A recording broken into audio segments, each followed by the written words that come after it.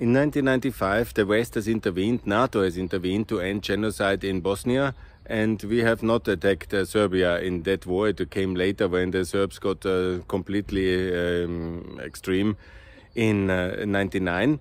But in 95, a limited military intervention to stop the genocide in a country which was recognized and which was under attack, that is something we did already. And I call for the same for Ukraine. So we can do a limited military intervention, basically to take the airspace of the west of Ukraine and also to support air cover in the east of Ukraine. And we can do some military efforts, obviously, to supply the Ukrainian army. They can do most of the fighting to liberate Mariupol and Crimea and Donbass themselves, obviously. But we can do a limited military intervention, and the idea of that will lead to escalation is absolutely untrue. We will not attack Russia. Crimea is not Russia. Donbass is not Russia. Russia is very much at the end of its military capabilities anyhow. And so it's now the moment to basically liberate all of Ukraine and integrate it into NATO in the summer summit and make it clear, like we have done it with the EU candidate status. We do now a NATO map.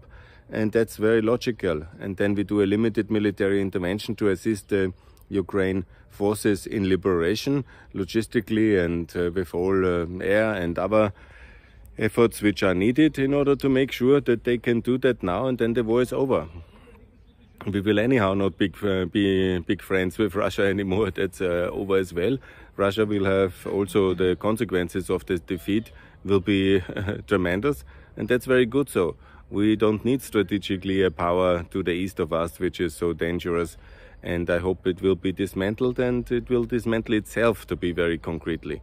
But the Ukraine victory is now absolutely necessary for that. And I'm calling for the liberation intervention into Ukraine, similar like we did it for Bosnia, with the same justification, a similar intervention, limited airstrikes on the Russian positions, and also the support logistically and with all efforts of the Ukrainian army to liberate Crimea, to liberate the whole eastern Ukraine, and then to end this war by NATO integration, and then deterrence works, and there will be no war anymore.